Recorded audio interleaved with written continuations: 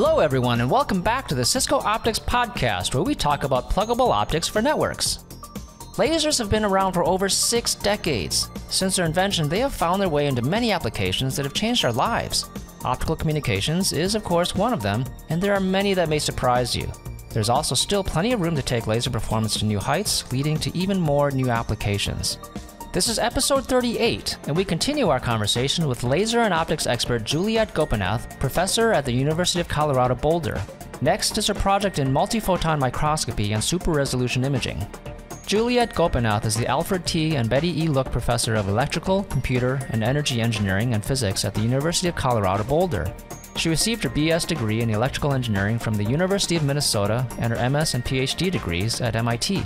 She was a member of the technical staff at MIT Lincoln Laboratory from 2005 to 2009. Since then, she has led a research group at the University of Colorado Boulder. Her current research interests include ultrafast lasers, nonlinear optics, mid-infrared materials, spectroscopy, orbital angular momentum, and adaptive optical devices. She has published 78 peer-reviewed journal articles and over 97 conference presentations. She is the recipient of an R&D 100 award in 2012 and is an Optica Fellow. She served as an associate editor for the IEEE Photonics Society Journal from 2011 to 2017, the associate director for Qubit in 2019, and is currently an associate editor for Optica. Juliet also teaches a free online course on active optical devices. Just go to coursera.org and search on active optical devices or search on Juliet Gopinath. If you haven't already, please subscribe to this podcast. On Apple Podcast, you would click the follow button at the top now. We're part of the Cisco Podcast Network. Check out our blog at blogs.cisco.com and search on hashtag Cisco Optics Blog. All one word, no hyphen, and no spaces. You'll find podcast notes and links there too. For our YouTube playlist, go to youtube.com and search on Cisco Optics. And for product information, go to cisco.com/go/optics. And now join me as I talk with Juliet Gopinath.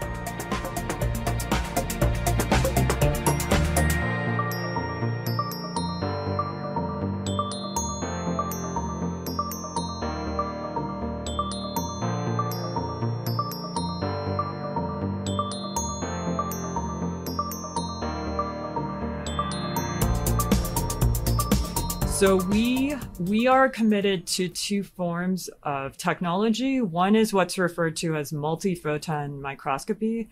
So this is essentially using multiple photons to excite fluorescent molecules.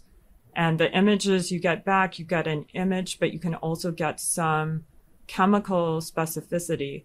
And then the other thing that we're doing, which does not relate to our adaptive optic technologies, we're actually also quite interested in super resolution. So this is resolution below the diffraction limit. So you can image with light maybe to around a wavelength. But some of the structures that one would want to see, such as dendritic spines, really need higher resolution techniques to do that. And so we're also pushing on that front. Wow. And how can you give me an example of how, like, one way that you could break that diffraction limit? I'd be more than happy to. So in 2014, Stefan Hell won the Nobel Prize for a technique that's called stimulated emission depletion microscopy, or STED. This is a pretty big mouthful. So let me deconstruct what this means. What this means is that we have a Gaussian beam, just like you would do with regular multi-photon or just regular fluorescence microscopy, that excites the sample. And then surrounding it, you have a donut beam of a different wavelength. And in a laser, the laser operates on what's called stimulated emission. So think about it like something tickles your nose and you sneeze. So stimulated emission, we have a photon of the wavelength we want to get out, and it goes into the laser medium and it stimulates emission at that wavelength. So the photons that come out have the same direction, they have the same wavelength, they have the same phase, etc. So now imagine running that process in reverse. This is stimulated depletion. And so what we are doing is we're depleting the fluorophores from that upper level with a slightly different color. And so if you do this, what happens when you superimpose your donut with your Gaussian beam is you get effectively a smaller spot than one could achieve with classical optics. And that means you will excite less fluorescent molecules and you'll be able to get super resolution. It turns out it scales as the amount of power that is in this depletion or donut beam. And so if you turn that power up infinitely, you should be able to get infinitely small resolution. Unfortunately, like most things, there are some limits, and the limits here are the damage of the tissue.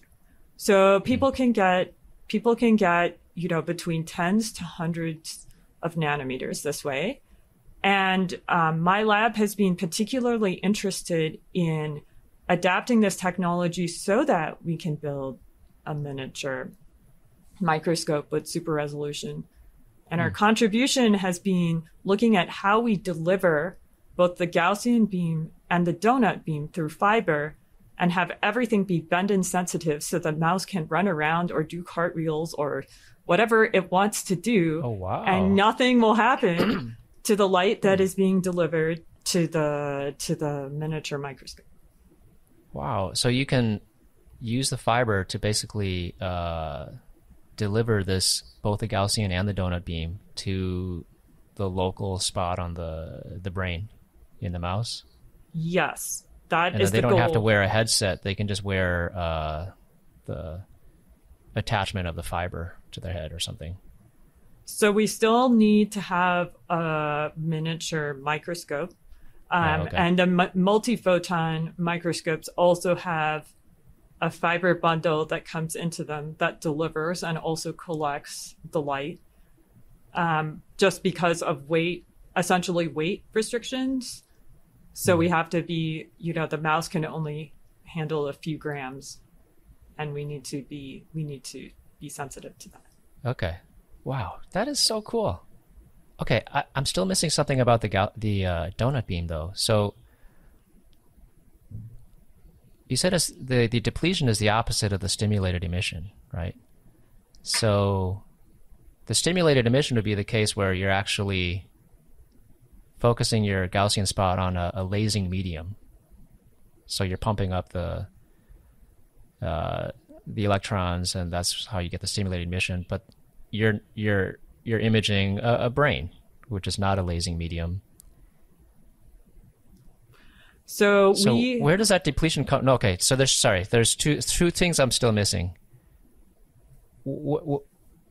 I still don't get the depletion concept, number one. Number two, I still don't get how the donut beam, what function that serves. Yes. So if I just had, I'm going to answer maybe your second question first, and then we'll come back to your first question. So if I just have a Gaussian beam, and I just focus this down on a brain that has some fluorescent molecules, essentially I will excite them and you'll get fluorescence. But you will excite kind of a number of fluorescent molecules because you can only focus your spot down to on the order of a wavelength. And so that will limit your resolution. So maybe I excite, 10 fluorescent molecules. In the case of the donut beam, what the donut beam is doing is it's superimposed on this Gaussian, and it de-excites some of those fluorescent molecules so they cannot be excited by the Gaussian beam. So it basically takes them out of commission. So now, say instead of exciting 10 fluorescent molecules, I only excite 2. So does the donut beam have to be a shorter wavelength, though? Because... or is it like a second order mode or something? The donut beam needs to be on the tail of the fluorescence spectrum. And so essentially it does need to be a different wavelength in order to produce this effect. Because it's going to have its own diffraction limits that determine how narrow the ring is. That's right. That's right. But the goal here is to actually use that donut beam to de-excite these fluorescent molecules and take them out of commission. Now, so basically cutting off the tails of the primary Gaussian. Yes. The resulting fluorescence of the primary Gaussian beam. Exactly. And so that donut beam needs to have a very, very deep null in the center. So we don't want any of the photons from the depletion beam getting into the excitation beam. Now, you asked a very interesting question about fluorescence. So we are actually using what is called optogenetics. And this was discovered by some researchers a few years ago and has been widely recognized as the way to study neuronal activity in the brain. So essentially, you essentially have genetically modified subjects that express these fluorescent molecules. There is both stimulation and readout. So let me explain. If I illuminate with a certain color and I'm reading out, if my mouse sniffs something and those neurons are activated and I have it illuminated with this color, those indicators will fluoresce. Most of them are sensitive to the diffusion of calcium. Okay. And so, because calcium is released when neurons are activated. Stimulation, on the other hand, you can actually do a similar technique for stimulating a neuron. And so the ultimate dream would be to do both stimulation and readout. So these optogenetic techniques refer to, or they're based on molecules called opsins. And so, for example, channel rhodopsin is one of the common ones that people use. And there are all kinds of different indicators. People are very, very interested in redshifted indicators right now because then they can use longer wavelength light, and that will allow them to go deeper and explore more. Okay. Wow. Okay. This is all really cool. All right. What's next? So we've only hit 2 so far.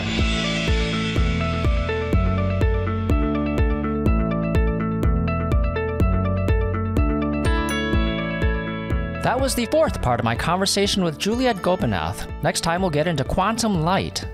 Juliet also teaches a free online course on active optical devices. Just go to Coursera.org and search on active optical devices or search on Juliet Gopinath. Subscribe to this podcast, and we'd really appreciate you helping to get the word out. Share this with friends and colleagues that come to mind when you think of network technology and optics. And leave a review on Apple Podcasts. We're also on all the other major podcast platforms. You may see the Cisco Podcast Network come up when you search for Cisco Optics Podcast. That's where we live, and you can find other great podcasts there too.